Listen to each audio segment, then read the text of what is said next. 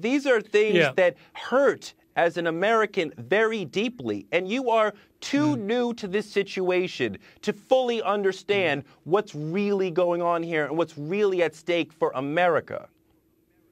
What a load of fatuous nonsense you speak, Touré, don't you? You think you have the only right to speak about what's serious in America?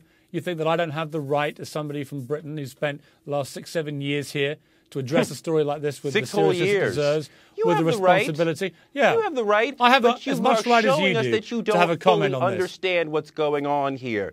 What don't I understand? Allows you to speak about our most difficult and painful moments. What don't I understand? Please. What don't I understand about America? You are showing clearly you don't understand the depth of the pain in the American soul that is at play in this situation. What a load of nonsense.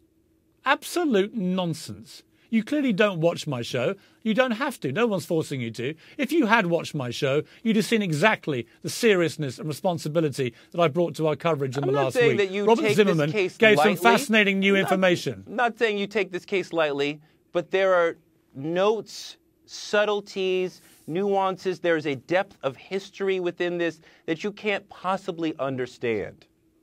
Rubbish. And by the way, I haven't tweeted stupid little jokes about Zimmerman, calling him but you've Zimmermanning tweeted stupid me. little You're jokes about me. You did that. You think that's funny? Jokes about you think me. It's funny? I'm talking about that you did not do a quality interview last night, and you're trying to talk about other television shows that I've done and calling me names. That doesn't have anything to do with anything. It doesn't have anything to do with that. The memory of Trayvon and the effort to get justice for him is extremely important. And when we allow people to come on our airwaves and lie about what happened that night, we are part of the problem and not part of the solution. It's for Trayvon, you see, again, had you been listening to my show, you'd have known that all week I have been saying we should have justice for Trayvon Martin, that George Zimmerman should be arrested. Justice for Trayvon Martin.